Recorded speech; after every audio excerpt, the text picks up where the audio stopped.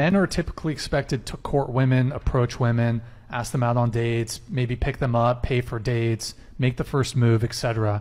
What are women expected to do to build a relationship? So I'm talking about that initial stage. What are women expected to do? Wait, so are we saying that like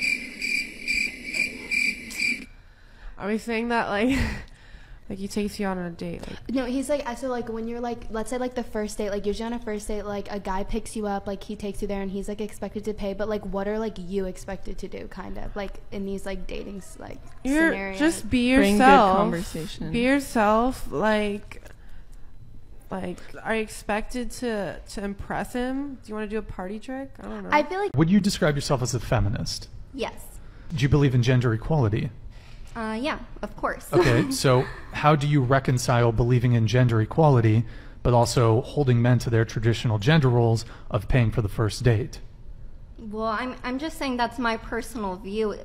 A woman can, being a feminist is just doing whatever you want to do and not being bashed by society for that. And obviously like standing up for like women's like rights and stuff like that. But when I don't know, I just feel like this question's really dense. My question is, if you believe in gender equality, don't you think you ought to split the bill on the first date?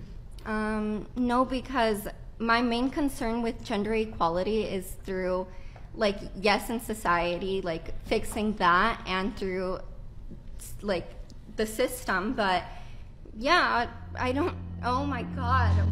As you just saw in the clips, women really don't have an idea what they're bringing to the table, and yet expect men to do everything, all the while talking about equality and equity, when in fact, there's no equality in the way they expect relationships with men to be like. Have you ever questioned why so many women feel entitled in general? Men are supposed to do everything for them. Even in the so-called age of equity and equality that we live in today, it almost seems as though they believe they have a right to certain things from men. I mean, it begins with the very first exchange and interaction. When a guy and a girl see each other and like what they see, it's the man who's supposed to approach the woman. The man is supposed to think of a way to get her attention. While she plays hard to get it, she expects the man to approach her and expects him to come with compliments, gifts, a boat full of attention, desire, and lust for her. Then the guy is meant to ask her out on a date. The guy is expected to plan the ideal date, make all the necessary arrangements, book the reservation, and then make sure he has a comfortable vehicle to pick her up and chauffeur her around. The man is then expected to cover the cost of the date. The man is responsible for covering the cost of the beverages, presents, and other expenses. He will be viewed as a miserly coward who wants a woman to pay if he dares to ask if she may split the tab. After they've been on the date, it's the guy who's supposed to make the move and give her the first kiss. It's the guy who's supposed to make the move in bed and lead her, while the girl still plays hard to get, and yet expects to be treated like royalty. Men are expected to take the lead, plain and simple. Somewhere along the line, I think everyone must have thought about why women always expect everything to be done by the man. I mean, even in long-term relationships, the guy is supposed to do the tough housework and provide for the entire family. Where did the woke feminists go now? What happened to equality, right? Throughout their lives, men are supposed to do everything for women and literally dedicate their lives to providing for, protecting, and helping women. And you know what? Men do that with honor. They do it proudly because that's in their nature. I'm talking about high-value men. Not a simp who starts crying if he gets rejected by a girl. But the question is, why is it that women expect everything from a man?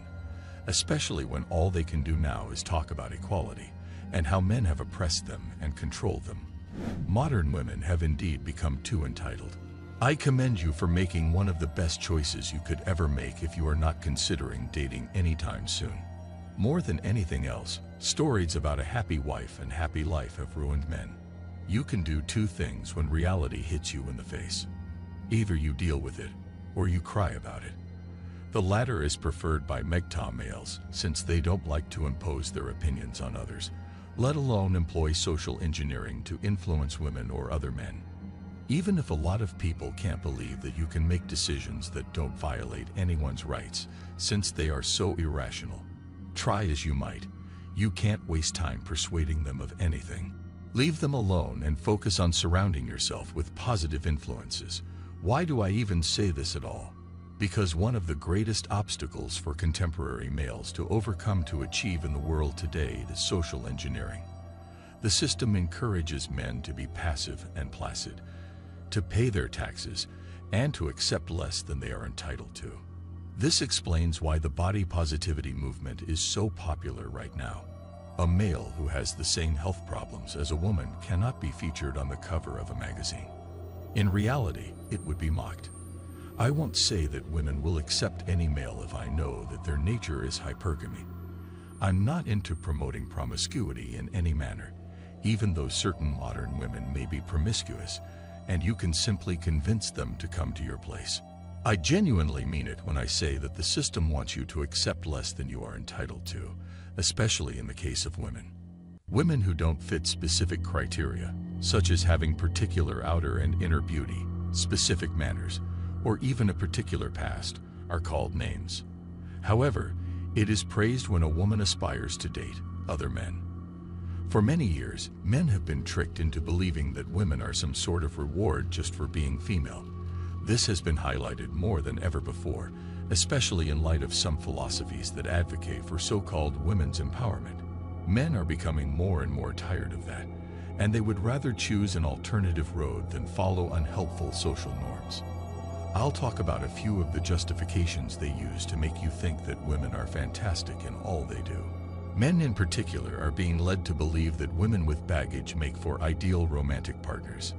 Regardless of whether you identify as a man, you may have long since concluded that making excuses is unmanly and that you must put in the effort to achieve your goals. Your circumstances, history, or upbringing are irrelevant. You simply complete the task at hand. Except for your mother, the majority of women don't care about your troubles. Men must take it gradually and climb the success ladder one step at a time if they are to bear the burden of performance and output. Men who desire to excel in life rarely waste time on women instead of choosing to concentrate on their projects. In fact, many guys are so dedicated to their craft that women are no longer relevant to them, which is a very good strategy. Another belief that society accepts but does not consider is that women can obtain any entitlements they desire, even if they do not merit them or have put as much effort into earning them as men have. It's almost as if women's entitlement is systematically promoted by society, giving free licenses to women to expect everything to be handed over to them without having to work for it in any way. The only qualification needed for this is that the person has to be female, and all of society will completely ensure their full support. The fact that women feel entitled might be understandable from some aspects, but the fact that they feel too entitled, which means they feel entitled just because that's how it is the topic of discussion and debate here. And it is even more so because society has jumped on the woke feminist bandwagon that calls for equality in every aspect of life, and yet continues to support women to feel entitled to everything a man does, earns, and produces is just perplexing, to say the least. Women need to understand the contradiction in their lives between expecting everything to be taken care of on the one hand and carrying signs calling for equality while marching through the streets on the other. But one thing is certain. Modern women's main weapon against men is manipulation. They have been accustomed to it since they were teenagers and will keep using it till they pass away. They will attempt to manipulate your feelings to get what they want because, as we all know, they believe they are entitled to it. They'll try to persuade you to do things like give them gifts, agree to let them see other people, move closer to where they work, and accept whatever it is they want you to believe. There is no end to it. Also, it commonly works on frail males. We all know that they are primarily after one thing, and because of this, they will tolerate abuse for that one thing alone. As a result, they unwittingly or actively fall for women's manipulative strategies.